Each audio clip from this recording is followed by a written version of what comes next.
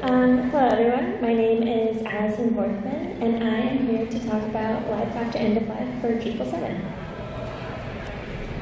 A little bit about me and why I'm here talking to you about this. I am a senior software engineer at HeroDevs. I've been in tech for over 6 years now. Kind of coming full circle being here presenting to you today because I started out in the government at a PHP shop, so coming here and getting to talk about Drupal is a lot of fun for me. I started getting involved in the Drupal community about a year ago. It's been a lot of fun getting to come to conferences and getting to talk to all of you guys. I've really enjoyed it. Additionally, I am the tech team lead for Drupal 7 NES, and I'll talk a little bit more about what that means in a little bit. Alright, who is HeroDevs? We were founded in 2018. We specialize in post-end-of-life support. So we got our start supporting AngularJS after it went end-of-life. We've since expanded to a handful of other ones, including Angular, Vue, and now Drupal 7. We were trusted by over 600 companies, and we really make sure we try to work with maintainers of the open source software that we work with and that we pick up after end of life. We really try to give back to the community as much as we can. Okay. Quick shout out to all of our sponsors. Very happy to be here. January 5th, 2025. This date seemed very far. About a year ago, I was like, this day is never going to come and it's never going to reach us. But now it's very close, and we have a lot of things we still need to talk about. For those who maybe don't recognize it, this is our Drupal 7 end-of-life date. This is when the security team is going to stop supporting Drupal 7, and then it will be officially end-of-life. So I want to talk about the timeline of Drupal 7 for a little bit. Drupal 7 was released in 2011, and as you can see, it's still obviously not end of life quite yet, but in that time since 2011, Drupal 8 was released, then Drupal 9 was released, and Drupal 10 was released. 8 and 9 are already end of life, and I'm sure Drupal 10 will have an end of life coming up pretty soon. So Drupal 7 has managed to outlive almost 3 other versions now. Additionally, about a year ago, I came and I presented at GovCon 2023, and at the time, there were over 300,000 sites still reporting that they were on Drupal 7. Last year, a lot of people were like, well, we'll just migrate, right? We won't, Drupal 7, no one will still be on it, we won't need to talk about it, we won't need to worry about it. Well, as of this month, there are still 296,000 sites reporting that they are on Drupal 7. And these are the ones that are just reporting. You have to opt into reporting, so this number is likely a little bit higher. So, migrating away from Drupal 7, what happened and why are people still on it? So Drupal 7 to 9, 8, 9, 10, whatever one you want to migrate to, it's not an easy migration. As most people know, it's basically a major architecture change. They changed themes, they introduced Symfony. Basically, everyone pretty much understands that it's a complete rewrite, and it can take a lot of time. The fact that it takes a lot of time and complexity also means that it takes a lot of money, and so sometimes it's hard to budget for that.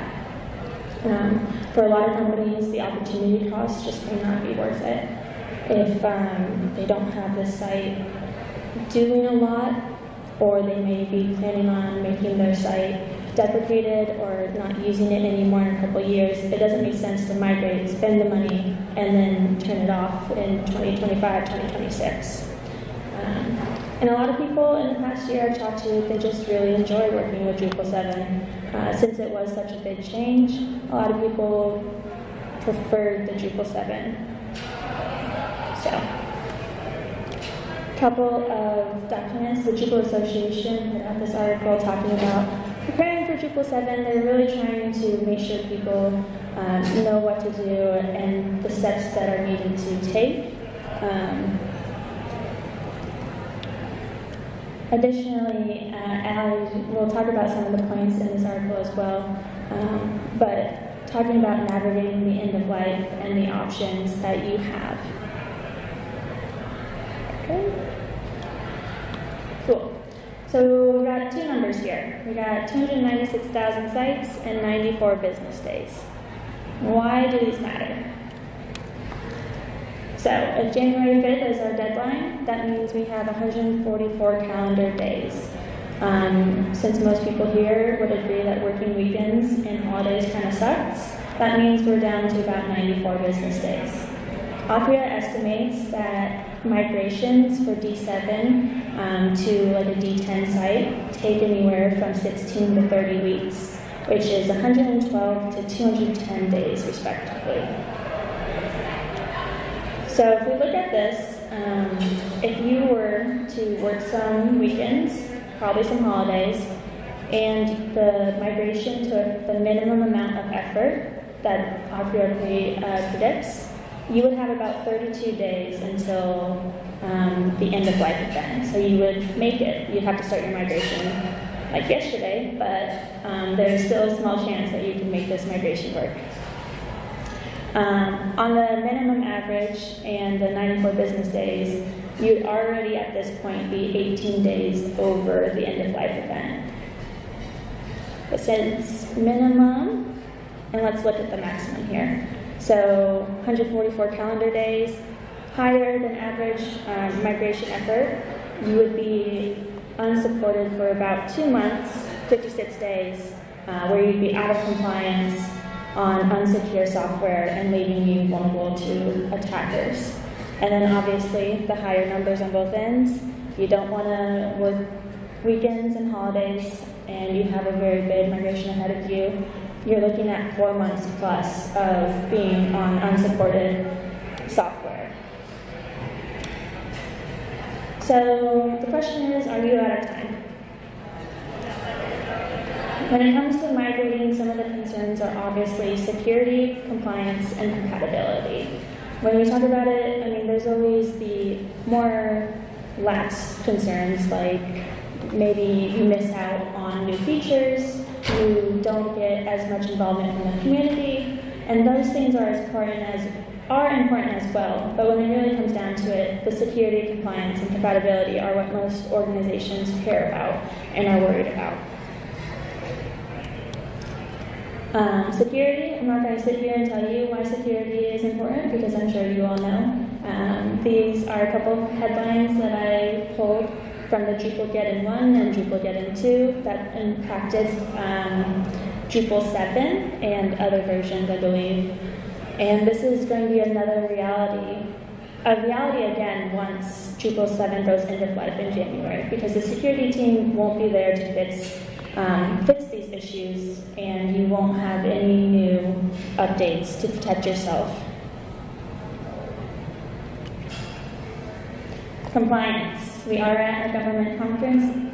Compliance is a big topic that we hear a lot when it comes to government agencies. You know, we have FedRAMP, PCI, and HIPAA. They all require instant response and remediation, and they really strive for industry standard regulations. So security is not enough in most cases. You also need to make sure you are compliant. 94 business days. You have 94 business days left to figure out a plan. And even if migration is the option and the choice that you want to go with, you still probably won't make that deadline. So what can you do? That's where I am here to talk about Drupal 7 NES comparatives.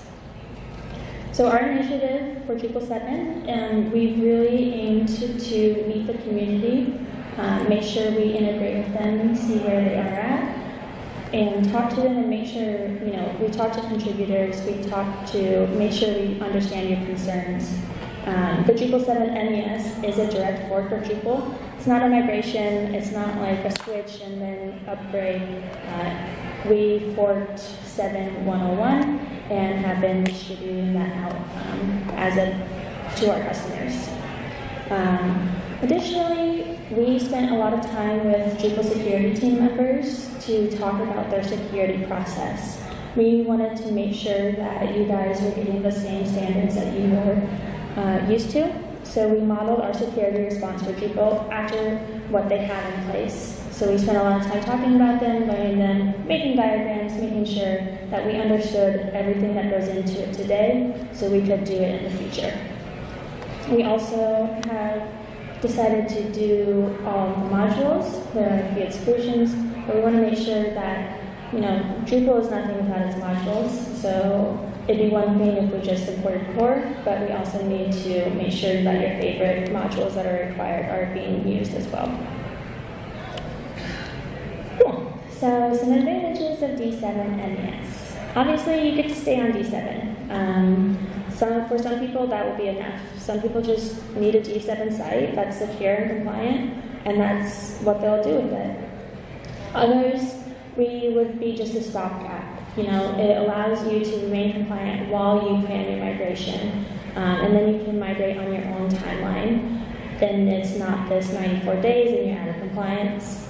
If it needs to take a year or 2 years, however long, you will be set with us. We also provide SLAs. These are the biggest thing. We make sure we are compliant with all of those government agencies and standards, so that's a big thing. We always want to make sure that we have remediation for any security issue that will arise. And most importantly, we are a drop-in replacement. We've tested out 3 different ways: Composer, Drush, and Manual, and they've worked really well. So we are pretty proud to say that we can meet you wherever you are at with your code today. And that's it. So I will have questions if anyone has any questions. Yeah. So I've been coming to conferences for, 8 or 9 years. And if you go back to one of your original slides, you showed the timeline. Yeah. For Drupal 8, 9, 10, 11. Well, we keep being told this time it's Drupal 7 and the like. Yeah. Why should I believe that it's any different now? Well, for starters, I think when they did do that last time, we weren't so close to end, right? So it's 4 or 5 months out now. But also, we have been talking with the Drupal Association, the Drupal security team, they're just done. They want to move on and focus on moving Drupal onto new and better things, and they can't do that if they continue to support Drupal 7. And there are people like Hero Devs that are stepping up to take over the reins from the security team.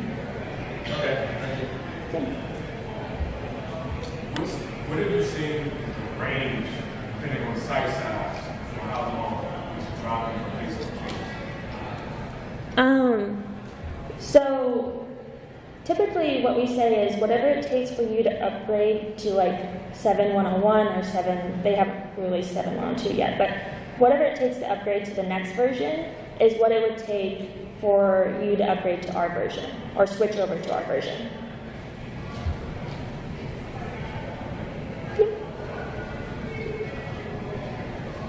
Anything else? Yeah. I'm trying to remember the name of it. I think it was something called Backdrop? Is that still a thing, or do they go out of business, or what happened to that initiative? Backdrop is still a thing. The best way it was explained to me was that it is running in parallel to Drupal. It's not really a part of the Drupal internal ecosystem anymore. It is still a fork of Drupal 7, but it's changed so much that it's not Drupal itself anymore. And so even to get to Backdrop, you would have to do a migration and change over your modules and everything at this point. Okay, thank you.